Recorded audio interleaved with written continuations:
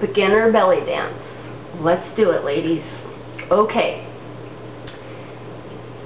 You can do this. I don't care what your age, your size, your ethnicity, your income bracket. You can do this. This is a dance for women, by women. And traditionally, it was actually done in private. It was not performed publicly or commercialized.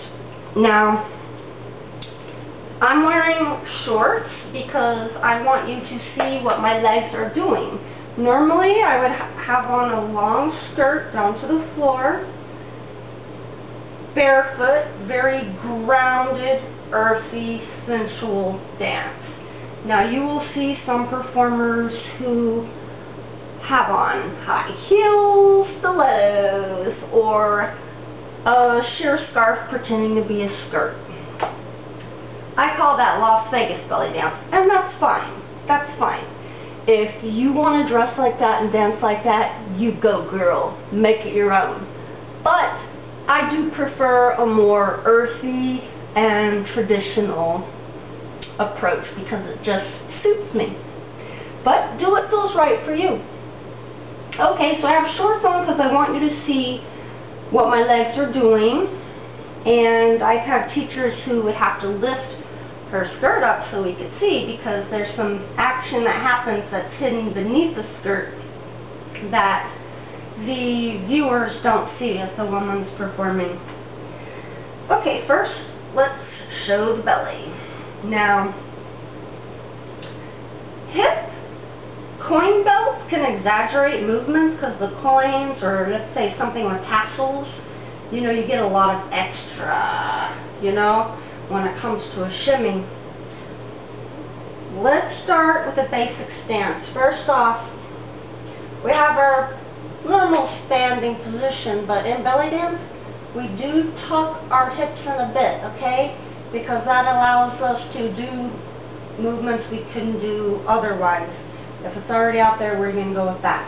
Another thing is, bend your legs. Get some flex in it, okay? And notice when I'm bending my knees, look at some action I have happening, just marching in place without even lifting my feet or my heels. If your legs are already straight, what you going to do with that? Can't do much else. Just try it. Put your legs straight now and see, you know. So now, bend your legs, tuck your tail a bit, okay? Chest out, shoulders back, and just move your legs.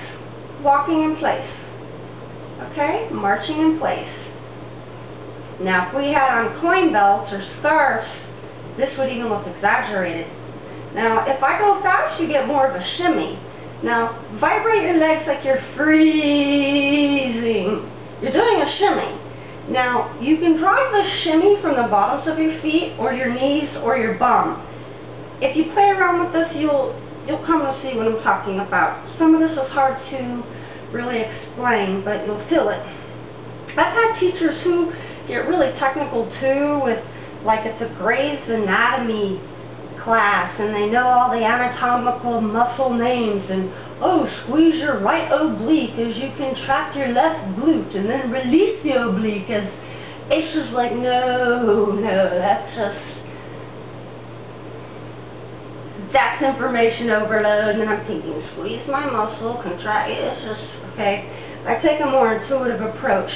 Also, some teachers count 5, 6, 7, 8, where some find a natural rhythm in the music, and you'll hear it, and that just seems to work better for me, but you'll find what works for you. So, with the shimmy, knees, okay? Also, if you are heavier, you kind of get the extra reverb with your weight. So skinny girls can shimmy, but they have to work harder for it. And also, belly dance has been called the dance of the goddess and a fertility dance, and you will gain incredible core strength. Women push babies out like that. They have very strong Kegel muscles. This is just excellent excellent for all-around health, and it actually aids in digestion because of the movement and activity. So it's very helpful for you. Let's focus on hips today. Now, one thing about belly dance that makes it look more dramatic is isolation. For example, I'm just going to do some figure eights with my hips. Notice how I'm not moving my upper body, or at least I'm trying not to. I used to have, and still have, a tendency to kind of rise and bounce, but it doesn't look as dramatic as when we can isolate. Same thing with chest circles. You know, it's like I'm all over the place like this, it just doesn't look the same. You know, you can't really, so isolating. Okay, let's talk about figure eights. The easiest way that it's been explained to me, and I'm visual, we call them figure eights because it's like if you take pencils to our hips, this is a common analogy, but it's very effective, and you were trying to draw figure eights on the wall. You know what I'm saying? Like, that is easier for me to convey, like, or understand, like, oh, okay, I'm drawing the figure eight, rather than, oh, I'm contracting this muscle up and you know what I'm saying? Okay, so let's focus on figure eights and all the different looks we can do with just circles.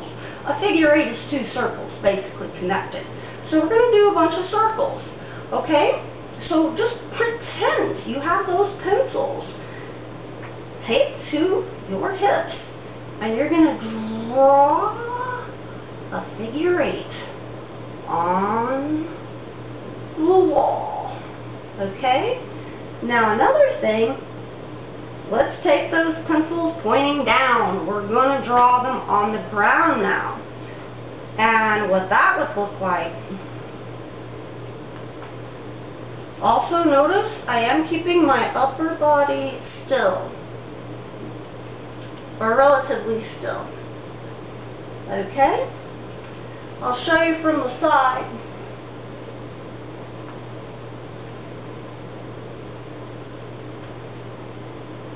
And now the back. Figure eights on the floor.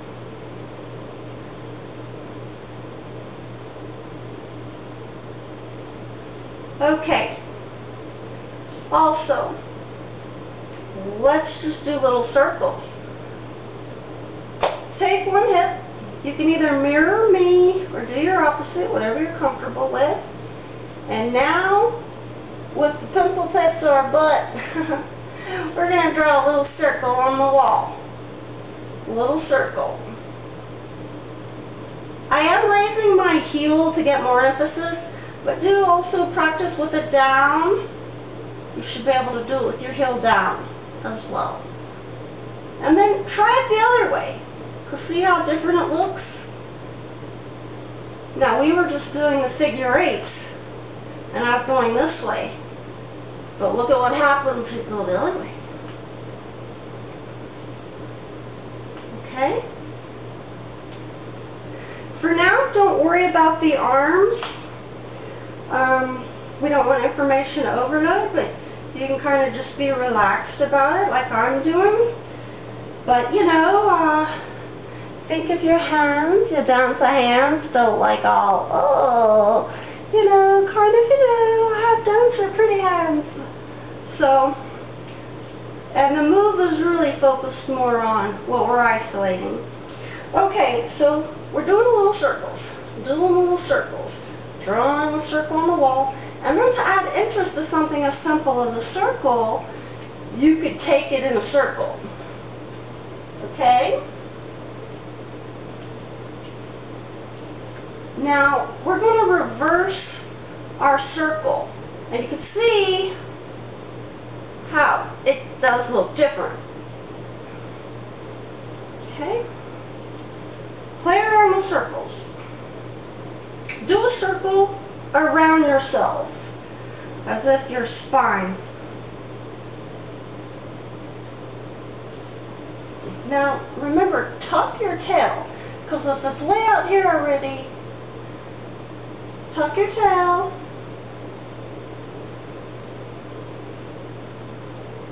I'm doing a circle around my feet. And again, you can take that the other way. Play with circles. Now, to take a simple move, but make things more interesting, you can change your elevation. So let's say I'm doing the circle.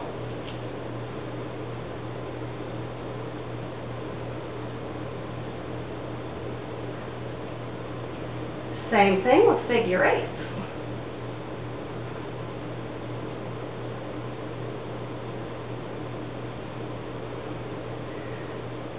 Simple can look very elegant.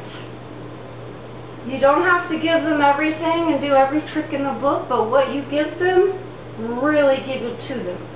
Focus on that isolation, and if you would like to call attention to an area, because some of the movements can be tiny,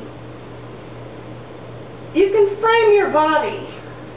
And people want to look at what your hand's framing. Also, if you yourself look. You know? Where the eye goes, people follow.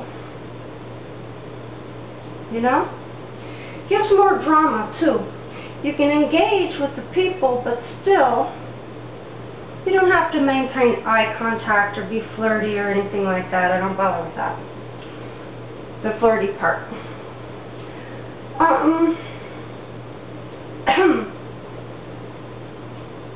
The circles, experiment with the different ways you can do them, but also play around with chest circles, okay? Like, again, circle on the wall, chest slides. You can also do hip slides. Okay? These are very simple movements that can look very, very beautiful. I'd like to have music, but there's copyright things, and it seems like when I talk with music on, they always kill my video. So we're not having music today because of that. So when I do dance with the music, you'll notice I'm never talking. That's why. Plus I'm dancing. Okay, so what else for today? Because these are just basic things, but they're kind of like, you know, some of the meat of it all. So, figure eights on the wall, figure eights on the floor. This is what I want you to drill. Go the other way with it. Play around. It also looks interesting when you decide to go the other way, you know?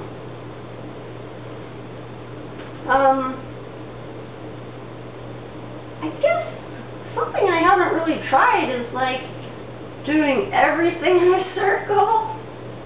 That's kind of weird, but hey, you know, play around. Don't be afraid. This is how new moves are discovered. And you could be that person that comes up with the coolest thing ever and everyone will be copying you.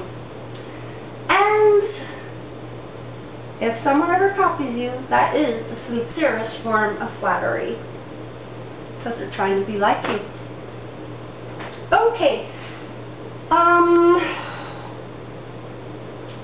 I just kind of spontaneously did this. I don't really have any kind of like, I didn't have a plan. I'm not a teacher. I'm not an instructor. I'm just sharing with you the basics I've learned, okay? And I myself haven't even learned everything. The isolation is important. Otherwise, things kind of start looking sloppy. So for now, focus on keeping things still and just getting control of the movement. Another thing with the figure eights or the circles, like, don't be afraid to try to walk with things and move it around.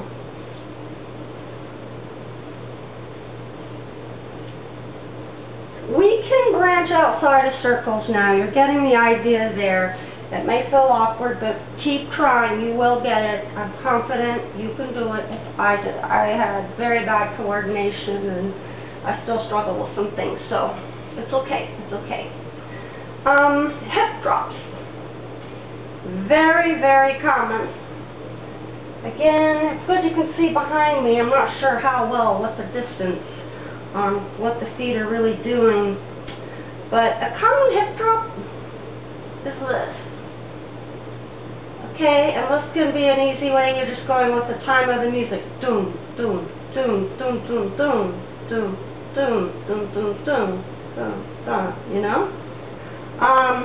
Again, that's something you can make interesting too by elevating and changing your height.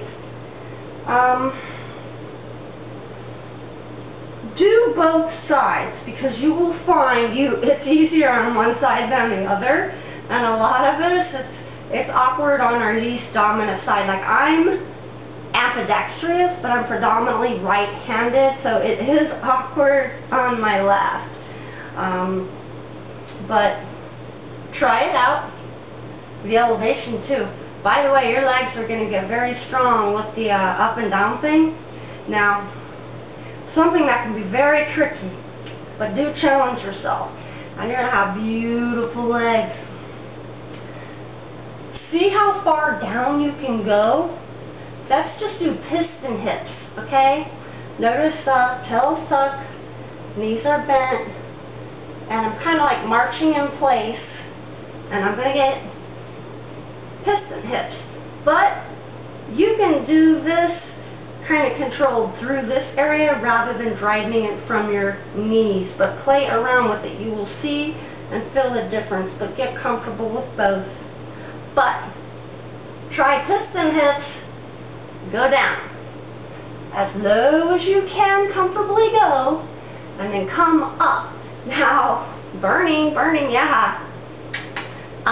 What you find is you will reach a certain point where maybe you cannot get back up, or it's awkward or jerky, okay, and you'll find that point, and with time you will find you will improve, and you'll be able to go lower and come up easier, but you will need to strengthen your legs.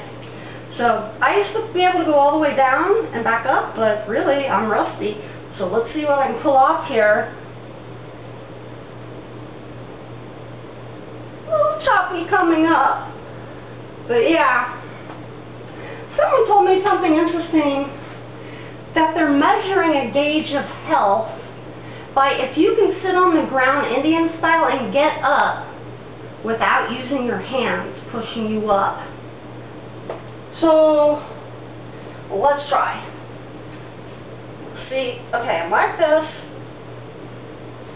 Okay, if you struggle with that, you need better leg strength. And, yeah, they're using this as a gauge. So, just this simple practice is an exercise for your legs. But, play around. Even, like, go down and see how gracefully you can come up. Because what happens is, there's a point where we kind of get a little jerky and it does not look graceful. It's okay. It's okay. It happens to the best of them. Push through it. Now, if you want this, you can do it, but you're going to have to work for it. This isn't a dance that just, oh yeah, sure. It takes a lot of incredible core strength. It's good for you, ladies.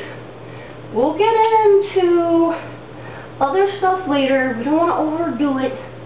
You already have enough information now. You can do some simple drills to build up your confidence. And you can do this. Put on any kind of music you like that makes you want to move. You do not have to limit yourself just to Middle Eastern music or, you know, make it your own. I do it to all kinds of music, even country. Yep. That's right. So, have fun. Also, feel free to put on something that really just kind of sometimes there is something in the flow of the fabric that just makes you feel more like dancing. Like, I'm a dancer now. It's nice. And have fun with it. It's like playing and dressing up. But again, you don't need any fancy, expensive outfit with sequins on it or whatever. But I do like the cotton, earthy, more tribal approach. And I do like a fusion. But I've practiced various styles, and I appreciate them all, like the classic Egyptian. The moves with classic Egyptian, first off, they don't show their stomach. They have full-length dresses that are form-fitting, or they have fabric that looks like skin, but it's a fake-out, like pantyhose, opaque stuff, for the kind of look, but not showing the belly. Like, it's messed up. If that goes back to religion, that's another video. But the Egyptian move is tighter than Turkish. They can have similar moves, but for example, in Egyptian, they might be doing those little tight things, whereas Turkish is more dramatic, and they're doing stuff like that instead of little tight little, I'm going around myself. No, Turkish is not going around, okay? So the moves are more exaggerated. I do not like to confine myself and limit myself to movements. The body can do a lot of different things. So play with it, ladies. Make it your own, okay?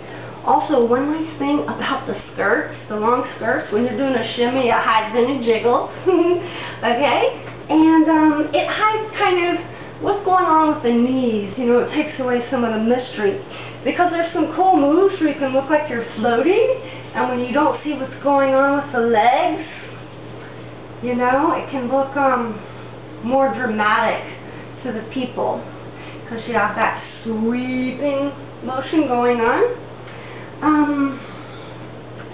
Embrace the long skirt. Embrace the long skirt. Some women like the sparkly, shiny, satiny things, and that can be beautiful. But I do tend to like the more, kind of Indian, which is celebrating some of my roots with the natural cotton and matte fabrics. They can get into some of the sequins and what have you as well in the coins, but they don't tend to have the fabrics as silky and as sparkly. It's a different kind of more earthy look. If you look it up with the Rajasthan Indians, you will see what I'm talking about versus what I was calling like Las Vegas belly dance. Okay, ladies, so do your drills. Feel free to write in with questions. Let me know how it's going. If you're struggling with something, maybe we can push through it and figure it out together, because sometimes it is very awkward, okay, and further detail is needed. But what really helped me is just being able to mirror my teacher. And one thing, it would be weird if she's doing her right arm, but we're supposed to do our right arm, which looks the opposite to us. It was like easier if she was doing her right for me to do my left, like I'm looking in a mirror. Or it would help me if she had her back to me, where I could see the movement. But when my mind has to flip it all around, it's kind of like, ah. Now, watch yourself in a mirror, and you're going to learn a lot about where you need to, you know, tighten up on things. But the thing with that, you can become reliant on the mirror. This happened in a class when my teacher had us all turn around, facing away from the mirror with our backs to it. Most of us, I forgot the choreography. So really, I wasn't memorizing it or feeling it in my muscles, and I was just mirroring what I was visually seeing. And she knew this, and we were all busted. Yes. So the people in the back were just following people in the front, but when it turned around, the people in the back were now in the lead. They didn't know what to do. And my teacher chuckled. She's like, yep, I knew it. So do practice without the mirror so you can, like, feel the move. It's going to be a different thing, okay? And also, with the visual, there is a distraction because of the visual. when you take that away, there does seem to be a bit more focus there. Okay, so that's it for now. Thank you for tuning in. And this was Beginner Belly Dance Hip Circles.